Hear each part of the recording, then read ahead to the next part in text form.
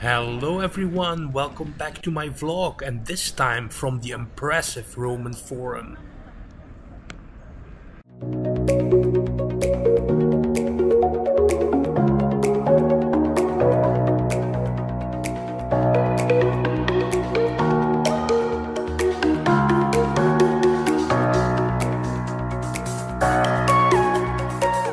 So the Roman Forum was the main square in ancient Rome. It was the religious and political center of the city, and it's located just next to the Colosseum. Now let's have a walk between these ruins.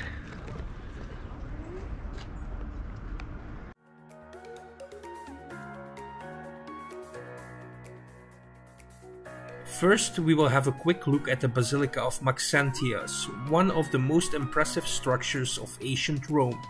This massive basilica was built in the early 4th century AD and served as a place of justice and commerce for the Roman Empire. The Temple of Romulus is dedicated to Romulus, the mythical founder of Rome and the son of the god Mars. It is believed that the temple was built to commemorate the death of the Emperor Maxentius' son, who was also named Romulus. Here we have one of my favorite temples in the Roman Forum. It's the Temple of Antonius and Faustina. Beautiful temple built by the Emperor Pius for his deceased wife Faustina in the year 141 AD. What a beautiful temple, right? So sad you cannot go inside. And look at the beautiful green door over there. So nice.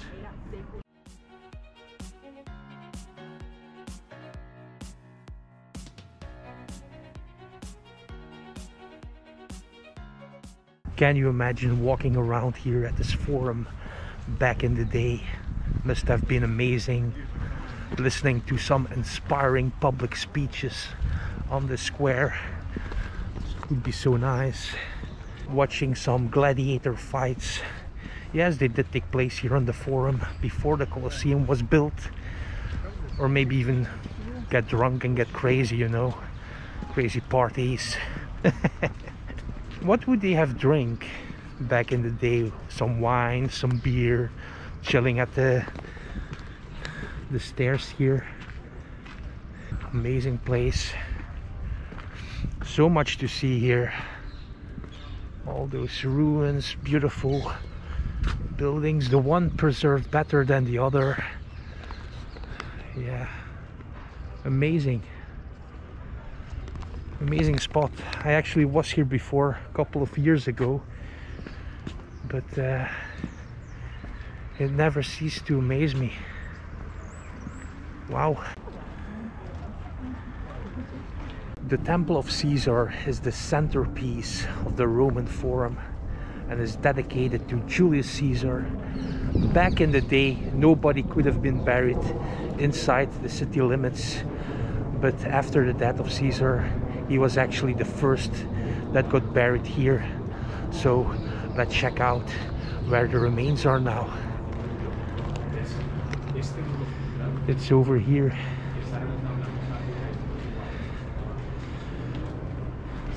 So to be more accurate, actually, this place is where the ashes of Caesar were thrown out, because there is no tomb, there is no grave.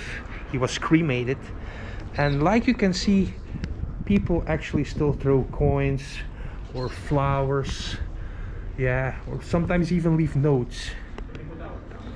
So in case you want to visit the grave or the ashes of Caesar, it's over here at this spot, here on this pile. Walking through the Roman Forum today, you can still see the remnants of its glorious past, including ruins of temples, ancient marketplaces, public spaces, and buildings that were once filled with the hustle and bustle of the daily life. So actually it was not so expensive to visit the Colosseum, the Roman Forum, and Palatine Hill. It was like 18 euros at this time for all three sides, so that wasn't that bad. If you buy it at the ticket office, of course it is 16 euro, but yeah, if you pre-book it you pay like 2 euro in advance, but you avoid like huge lines to buy the ticket. So welcome to the Oratory of the 40 Martyrs, a small chapel located in the heart of Rome, built in the 16th century.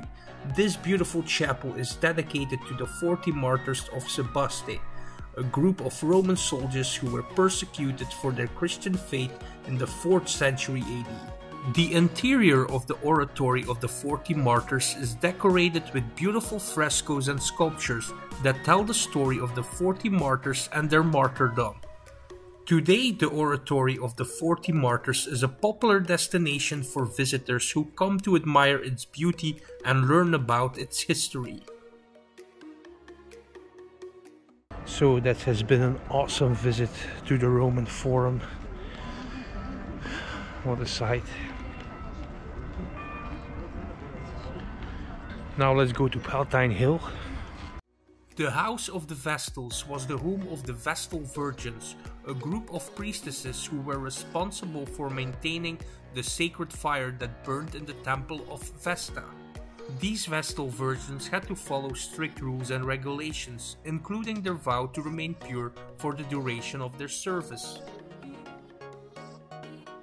A final quick look at the Arch of Titus before heading to Palatine Hill. What an epic view you have here on the Roman Forum. Look at this.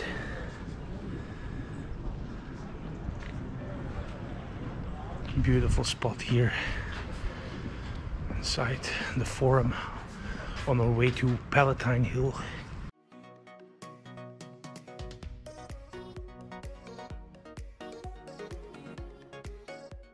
Well, look at this amazing view here. With over there the Vatican and the Victor Emmanuel II monument, where we have been yesterday, is over there. What a view. Amazing place, Yves. Very cool. It's getting hot in here, so take off all your clothes. No, Robbie, don't take off your clothes. Why I cannot take off my clothes? Because I still need to sleep this night. I will have nightmares about. Oh yeah. Well, it could be. Probably I spend the night in jail as well. There's a big possibility. What would happen if I take off my clothes in the Vatican? Write it in the comments. So Palatine Hill is one of the 7 hills here in Rome, and also one of the oldest parts of the city. And look at this, now it's like a big open air museum that can be visited during the day. Very nice. So let's have a walk here at the top of Palatine Hill. Welcome to Palatine Hill, the legendary birthplace of the city. This historic site has been inhabited since ancient times and is the home to some of the most impressive ruins of the Roman Empire. Here you can discover the remains of magnificent palaces that once belonged to emperors and other members of the Roman elite. There are also myths and legends that surround Palatine Hill, including the story of Romulus and Remus, the legendary founders of Rome, who were said to have been raised by a she-wolf. Over here we have the Domus Augustana, a magnificent palace built in the 1st century AD. The Domus Augustana was the private residence of the Roman emperors and one of the most impressive buildings of the Roman Empire. The Domus Augustana was the private residence of the Roman emperors. The Palatine Stadium was used for various athletic contests. It was built in the 1st century AD. Its oval shape was designed to accommodate running and wrestling competitions. Now it is time to leave Palatine Hill and walk to our final destination in this video, Circus Maximus. Originally built in the 6th century BC and expanded over the centuries by various emperors. So right now I'm here at the Circus Maximus. It was actually the first and largest stadium in ancient Rome. Like you can see here, it could fit around 150,000 people, and was mainly used for chariot races. Like you can see, one part of it is a museum, and the other part at the end is a public park where you can walk, run, work on your conditioning, something I should do more, to be honest. But yeah, it's an awesome place. Check it out.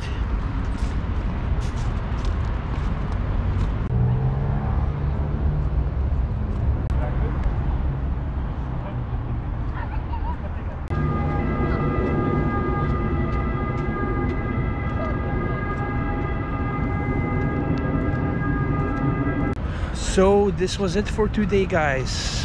I hope you enjoyed this walk. We saw today Palatine Hill, we saw the Roman Forum, the Colosseum. Yeah, such an amazing place. And to end our day here at Circus Maximus, so nice. Gonna relax a little bit here at the stadium or the public park now.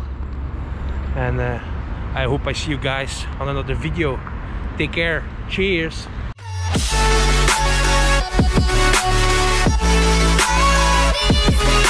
right back.